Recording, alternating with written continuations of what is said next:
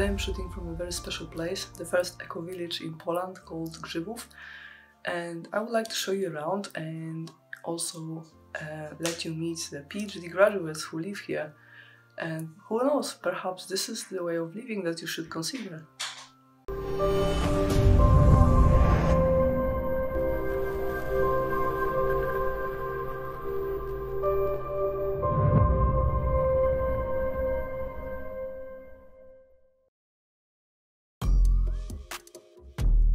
In the fall of 2021, while feeling exhausted from the lockdown, I suddenly got an invitation from a friend, Bernadita. Her unusual career story was both intriguing and inspiring to me. After graduating with a PhD in economics, she left big city life and academic career and moved to the Christian community Ziarno, located in the proximity of Warsaw City, the capital of Poland.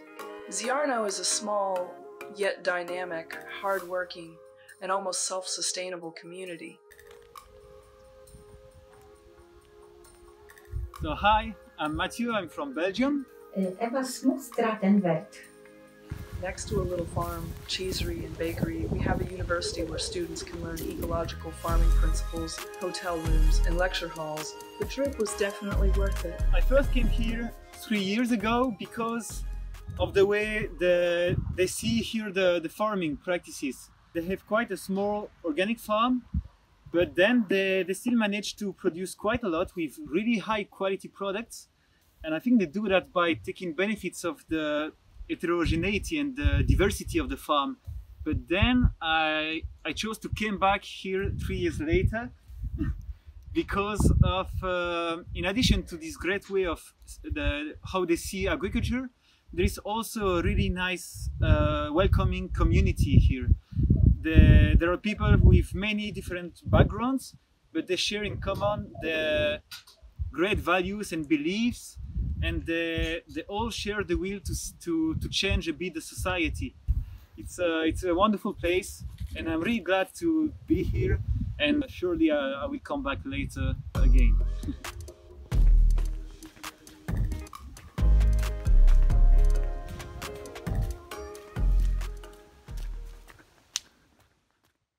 The Ziarno members spend a lot of time building bonds in the community.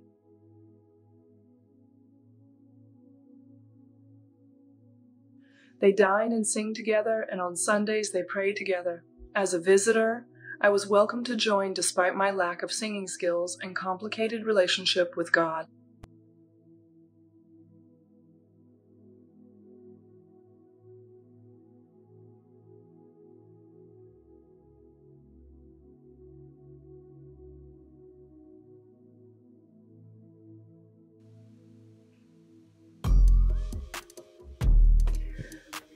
So, Bernadetta, tell us how it happened that you arrived at the Ziarno community, and how is your life here, and how do you feel as a PhD graduate living and working in this place? Yeah, I have been studying economics for 12 years, so most of my work was dedicated to science. I worked in the university, but I have been dreaming about moving to the village, especially eco-village. I was looking for eco-village in Poland, somewhere close to my hometown where I can move, live and change my life. This was quite hard because it's not popular idea in Poland to run eco-village, to live in a different way, like to practice minimalism. Once I searched something in the internet, I found Grzybów. People from Grzybów invited me, and eventually I came to know how it looks like, what are the opportunities here. And the first time I came here, I decided that it is my place, and I started to prepare for such a big change. It was the place from my dreams, but I didn't know that this place exists. I thought I need to create something new, something that I need.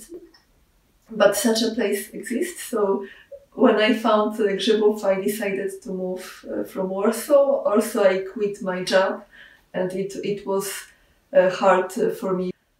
And the more time I spend here and I live here, the more I like village. Can you tell us briefly what you do? What are your duties here? For now, I have been doing many different things, also helping with the farm, with bakery, organizing courses. I am a coach, so I also do workshops or meetings for local community, and it's quite good for me.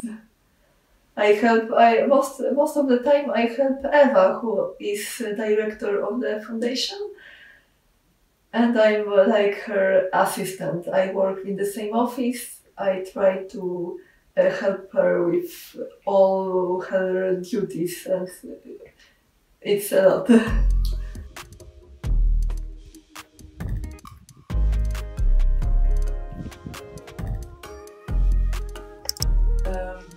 Hello everyone.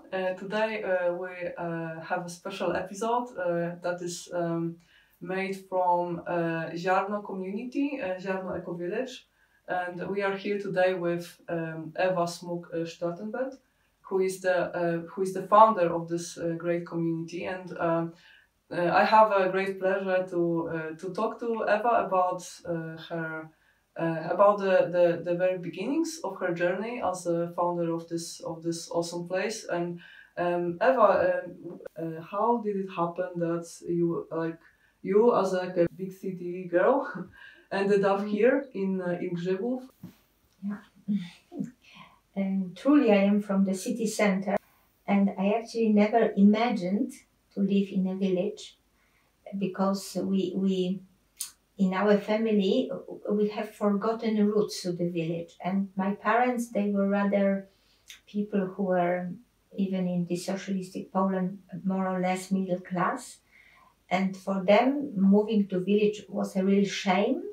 So they never really took me to village. And the first time I came in encounter with village life, when I started to be a bit, how to say in English, buntownik, like rebellion in my family, and I didn't want to go to these fancy vacations with my parents, and I wanted to hitchhike to the mountains and do some trips there. And then once I remember I was walking through the mountains, and there was a harvest in the mountains, and the people were collecting straw, and I was so fascinated, and I wanted to help them. And they taught me even how to make a rope from straw. It's called powrósło in Polish. And I was so fascinated, and I felt it's a different life. But of course, myself, I would never take such a big decision to move up to the village, because I felt really like an alien. But my life has turned out so that at one moment I met Peter. I met Peter in Warsaw, where I was involved in creating the first Polish organic market in 1991, last century. And then we decided at one moment to be together. And in the beginning, I thought maybe we could live in Warsaw, because actually I had very beautiful career, not maybe in a financial sense, but I was involved. I initiated very big movement for women's rights in labor, in breastfeeding, and it was amazing work, and I loved it. And so I asked Peter, maybe we could live in Warsaw, and he already had a farm here, and he loved the farm. I really felt like his roots are here. So somebody had to take a decision, and finally I decided to move here. And in the beginning I even tried to work in Warsaw, going there twice a week, but since I have many children, it was a bit complicated. And then I got pregnant with the last child, and I decided to quit working in Warsaw. While spending a few days in the community, I experienced extraordinary hospitality and tolerance. Despite me being agnostic, the community members invited me to all their gatherings, including group Bible reading. They were open to discussing their faith with me and answered my most challenging questions. I felt like a family member here. I believe that anyone tired of big city life and seeking alternative ways of living should visit a community like this at least once to learn that empathy and hospitality go a long way, and that contact with nature has profound healing effects on your mind and body. Before we leave, let's welcome the children.